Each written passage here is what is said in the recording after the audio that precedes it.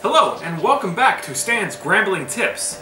I'm Stan, and I've been a high roller dealer in casinos for many years. Guess what? We're going to show you today how to play roulette, one of my favorite games. So, what is the object of roulette? The object of roulette is to get lucky. That's it.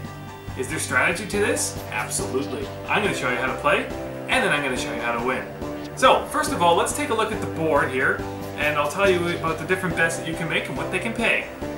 So there are two typical zones when you play roulette. You've got the inside, which is basically all the numbers here, and then you've got the outside, which is everything else. So on the inside, let's say you make a bet and you put your chip on, say, number 11. If number 11 comes up, you will get paid 35 to 1. That's a nice payday. But let's say you wanted to bet on two numbers. You kind of put between the two there. If either one of those two numbers come up, you will win 17 to 1. It's half because, well, you're betting twice as many numbers with the same amount of money. Kind of the same thing. If you were to put your chip right in the middle between these four numbers, now you've got 4. If either one of those comes up, you will get paid 8 to 1. Still pretty good. If you want to be creative, you can also place your bet at the side, and you will win on any one of these 3 numbers. And then what you can also do is bet on all 6 numbers here, and I think that one pays 6 to 1. So basically all these columns here. On the outside, we've got these zones here. What do they say? They say 2, 2, 1.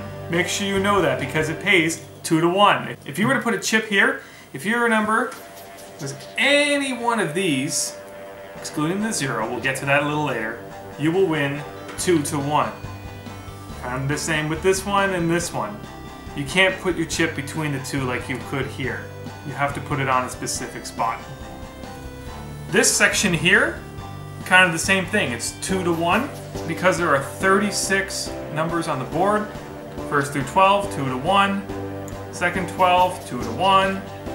Third 12, basically this zone here, 2 to 1. Then you've got these numbers over here. All these numbers here, all of them pay even money, and they're very simple. Guess what? When 18 comes up, basically the first half of the numbers, you'll win. 1 to 1. Even money bet. Red, half the numbers are red. If red comes up, you win. Black, same story. Odd, exact opposite of even. 19 to 36, exact opposite of these. So basically, this half is a mirror image of this half.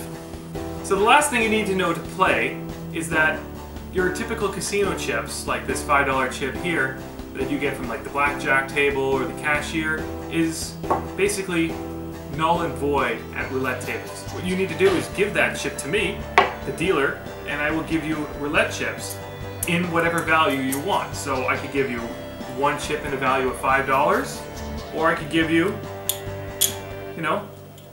5 chips in the value of $1, or I could give you, 10 chips in the value of 50 cents. Right? It all depends on what you want and what the limits are. So basically with all that, I'm now going to tell you how to win. So the first thing that you need to do when you come to a roulette table is you got to look at the zeros. So basically this section here. Some casinos have 1 0, some casinos have a double 0.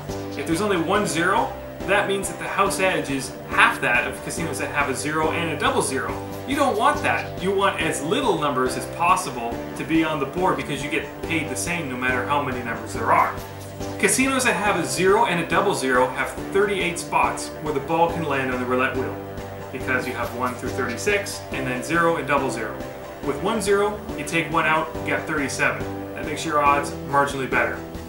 The second tip that I can give you is that there are certain patterns that I've seen through my years of dealing high roller roulette where a certain number, 1 in particular, comes up more often than others.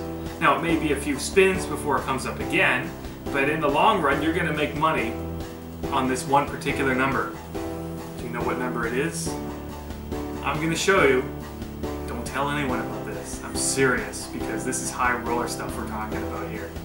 What you do is you take your chip and you bet on number 26. That is the one that comes up the most often. And to prove this to you, I'm going to do a scenario now where there are 5 players at the game and they're all going to bet differently and we're going to see who wins the most money after a few spins. So let's say this white guy here bets on, I don't know, between 1 and 2.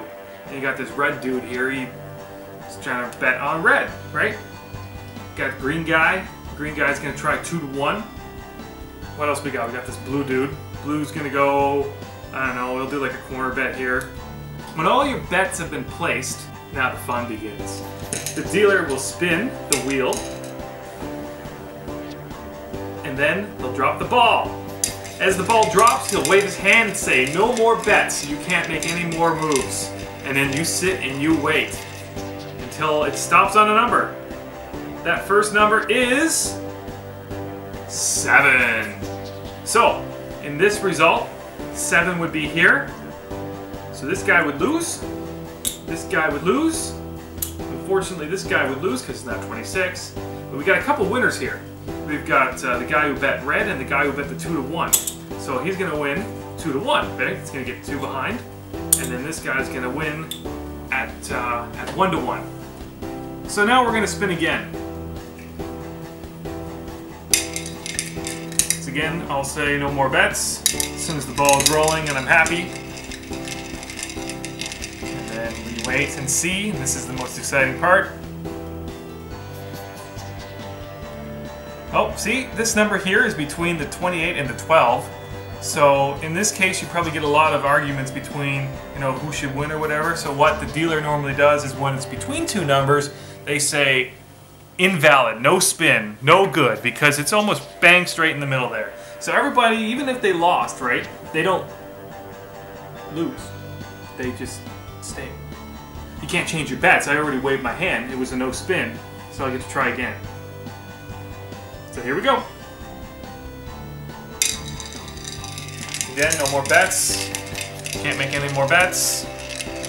It's so exciting.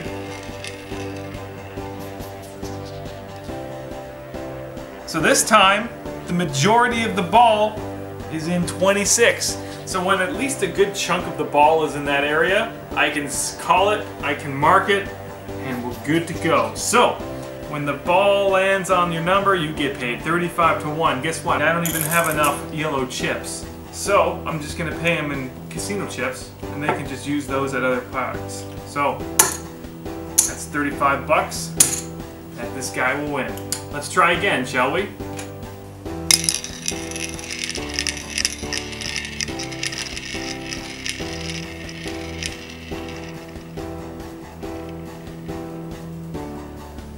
No go.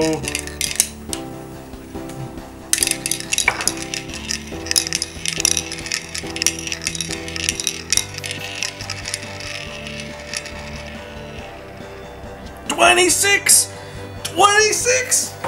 Winner, chicken dinner! So we're gonna do it again just to prove my point that 26 comes up more often than any other number on the wheel.